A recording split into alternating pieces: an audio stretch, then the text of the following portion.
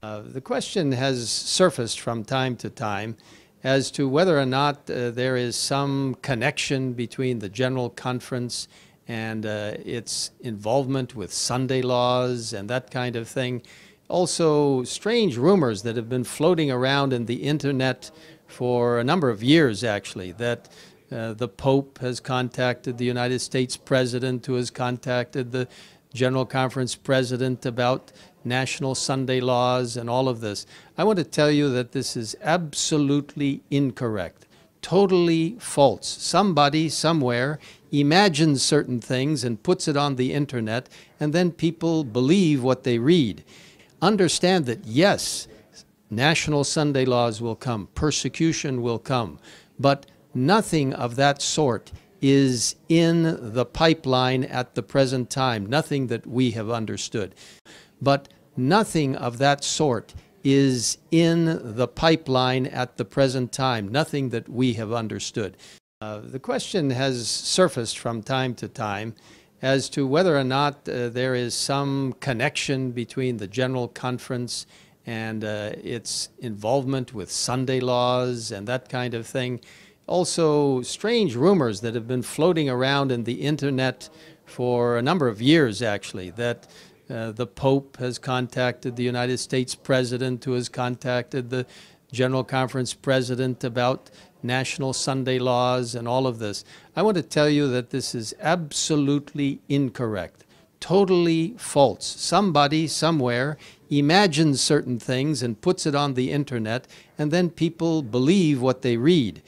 I have the great privilege of reading a letter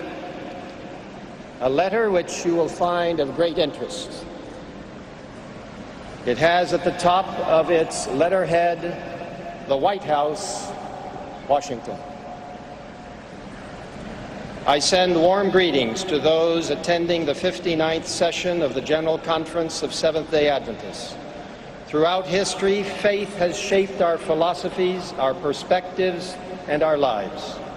As we face the challenges and opportunities of this unique moment in history, may faith move us to unite in common cause. May faith move us to unite in common cause. Unite in common cause. I wish you all the best for a wonderful event. Barack Obama, President of the United States. Honor to join all the members of the Seventh-day Adventist Church as you look back on your first 150 years and look forward to many more. From its beginnings, America has recognized the contribution of faith. We do not impose any one religion. Instead, we welcome all religions. We do not prescribe any prayer. We welcome all prayers. We respect every creed. We honor the diversity of our country and the deep convictions of our people. This is the tradition of our nation. That's what makes us Americans. It's an honor to address the members of the Seventh-day Adventist Church. I am flattered and humbled to have this chance to speak to such a vibrant and active group of people. Our religious freedom is a cornerstone of this great nation, and I personally appreciate the work of the Seventh-day Adventist Church in promoting religious freedom, not just here, but around the world. I am particularly proud to join you in supporting the Workplace Religious Freedom Act. With faith and strong families and the freedom to allow faith to prosper, our people and our nation will be ready to embrace the future. We'll be ready to embrace the future. And what future is that, friends? Why do these leaders speak favourably about the current Seventh-day Adventist Church? It is because our church leaders have turned their backs on the commission that God gave us in the days of our pioneers. The reason that the Seventh-day Adventist Church is not persecuted today, and instead is spoken of favourably, is because our leaders have rejected the three angels' messages and entered into ecumenical relationships with not only the leaders of the world, but with Babylon itself, the fallen churches. SDA leaders are actively uniting with the Papacy, the first beast of Revelation 13. They are actively uniting with America, the second beast of Revelation 13. They are actively uniting with the kings of the earth of Revelation 17. And they are actively uniting with the fallen Protestant churches of Babylon.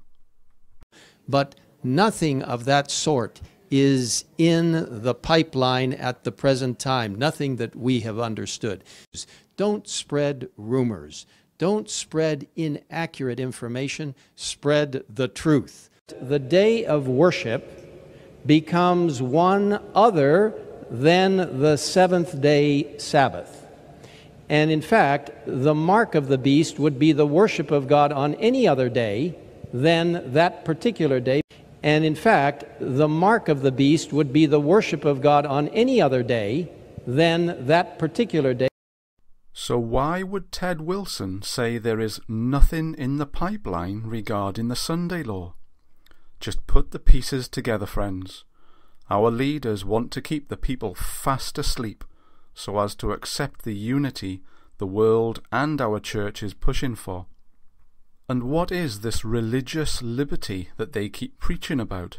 Friends, this is a trap to unite the churches. The kind of religious liberty they are talking about is the kind that will not allow us to expose that mother of harlots, the Roman Catholic Church, and her daughters, the fallen Protestant churches. It is the kind that will not allow you to expose false religion and try and convert someone to the truth. It is the kind of religious liberty that tells you to just accept people as they are and not tell them the truth about the real gospel. Take a look at this picture of the International Religious Liberty Association's 8th World Congress. You can see Ganoun Diop on the left, the Adventist leader you see in so many other pictures. Ganoun Diop is not only the General Secretary of the Conference of Secretaries of Christian World Communions, that annual ecumenical meeting of world religions with the Pope at the Vatican, he is also the current chairman of the International Religious Liberty Association, an association led by a wide mixture of people, from American statesmen to lawyers, professors, and leaders of various ecumenical groups. So our leaders are working alongside civil leaders and religious leaders from other faiths to promote so-called religious liberty. And what are they ultimately working towards? Unity.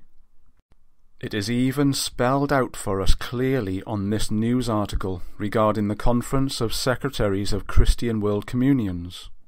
It says, the World Evangelical Alliance has introduced its new leadership structure to heads of global denominations in the course of the annual meeting of the Conference of Secretaries of Christian World Communions. According to the new structure, the executive branch now consists of 8 people, namely the General Secretary, 4 deputies, and 3 chief officers. Each of the latter is responsible for structure and organization, public relations work, or for finances, respectively. The Deputy General Secretaries are no longer generalists as the General Secretary has been, rather they are specialists in the area for which they are responsible, namely in the following 4 areas. And the first one, as we can see, is theology, theological training, ecumenism, and dialogue and religious freedom. And who is the current General Secretary of this ecumenical group? Ganoun Diop, a high-level leader in the SDA Church. And what is the purpose of this group? Promoting Christian unity with the Papacy. Great deception is in our midst, friends. Our church leaders have rejected the 3 angels' messages, and destruction is coming to the corporate-led Adventist Church, as well as all the fallen churches of Babylon, and we need to be wide awake and studying God's Word for ourselves.